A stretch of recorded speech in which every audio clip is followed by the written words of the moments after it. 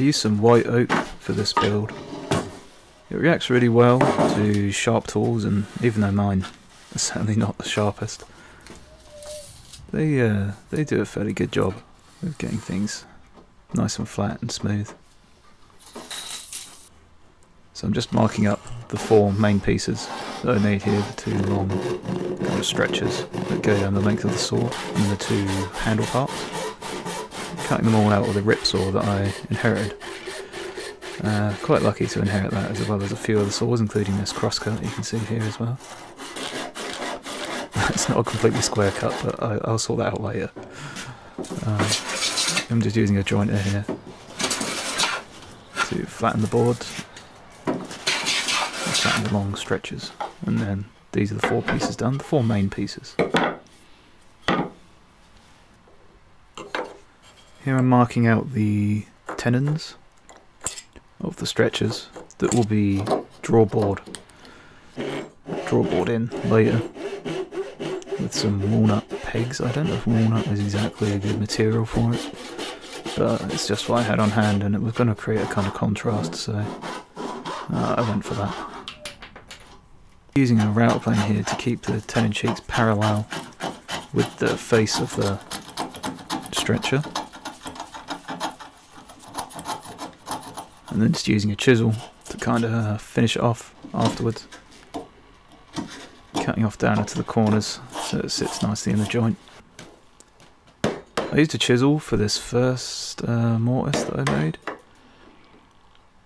just because the chisel was pretty much the right size for the mortise, so I thought, okay, I'll do that.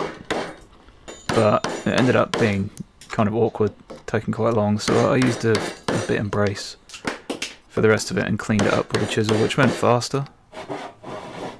So at this point I started cutting the cross-half lap joints for the pieces of wood to go into that would keep the blade straight. I make sure to chisel upwards when I do this, because sometimes chiseling straight or chiseling down will break out the wood. At least if there's some kind of crazy grain in there, then I know that chiseling upwards will give me the best chance of not making a mistake. I'm finishing off with a router plane and just marking up the joint onto the other piece that's going to go on there. It's a fairly simple process.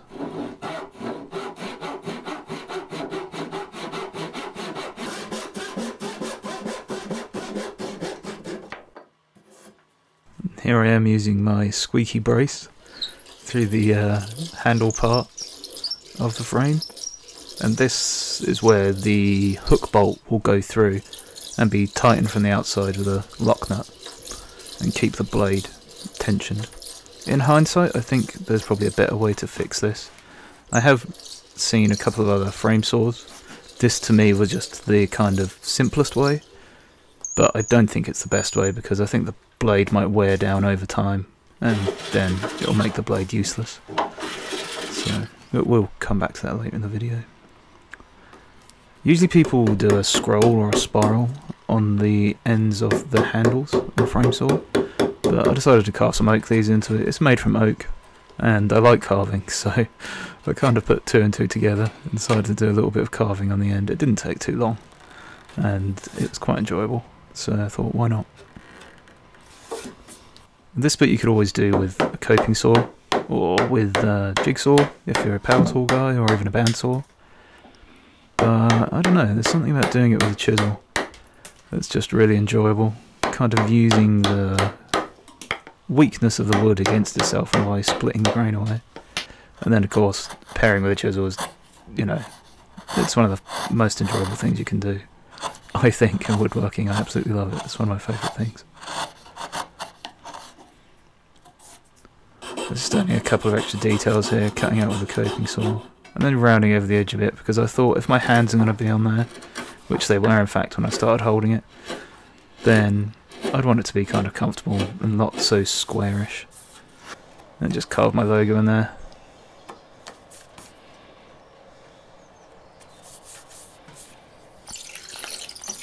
So now I'm figuring out the dowel holes for the drawbore, just letting the point of the bit break through the other side, and then I drilled back in through the other side to make sure there was no breakout on the bottom. And here I am cutting the black walnut into little pieces to make dowels, punching it through my dowel plate. And like I said, I don't know if that's the best wood for it, but we'll find out, I guess. Now I'm just marking the holes and then going a little bit further backwards. And then the dowel will go in through the top and kind of backwards into the tenon towards the shoulder of the tenon, and then back out through the bottom of the handle part, which will draw the tenon in as tightly as possible. So cutting too far on that tenon, but it's fine, it fits, it works. So I put a little bit of glue on. It's not really necessary with drawbore tenons, but you know, for some reason I just feel like I had to put glue on it. Now I'm bashing the peg through. I did actually get my measurements slightly wrong, and the two dowels on the other side didn't come through as well, but they came through a fair bit, so it was fine. Now I'm putting some linseed oil on it. Not for any particular reason, I just heard that linseed oil is an oil that people generally use for tools, so that's what I did. Breaking the bandsaw blade, I actually tried to do this with an angle grinder and treating it and everything, and then I found out you can do that, just snap them. And same thing with the drill here. I used this fancy old drill that I got recently from eBay for about £35. It needs some maintenance, some things need to be changed in it a bit, but I thought I'd try and use it for this. You can see it works really well. I just kept a can of WD-40 at hand just to cool it down a bit. But I tried heat treating and everything, but apparently you don't need to heat treat. I actually ruined a couple of blades by doing the heat treating. They snapped when I put them in the saw, and the other one, when I tensioned it up, it just made the hole really huge. So I didn't do any kind of heat treating or anything. Just tried to keep the heat really low so nothing, nothing changed in the blade. I'm putting the hook bolts through now. Like I said, I don't think this is the best way to do it, but this is just the way that came to mind, the simplest way that came to mind in my head at the time. I think it might wear the blade over time on the holes and then make that blade unusable, so I think I either need to reinforce the blade or change the way that it's fastened to each end. Now I'm putting those pieces in that keep the blade straight. So I'm open to any suggestions as to how to make the blade fixings a bit more permanent. You can see it works pretty well. I didn't go for any particular bandsaw blade, I just went for the one that looked the most like a rip saw really. And the blade is about 1 inch wide. And yeah, so I have some extra stuff in case I ruin this blade. I've got a couple more pieces that I could make. And please, any comments or suggestions on what you would change and what you would do to make things better, or things work a bit more smoothly, or whatever else you change. I'd love to hear them. And yeah, I sawed that pretty quickly, another piece of oak. My resawing skills need a bit of practice, but apart from that, it was good, and it's much less effort than using a rip saw.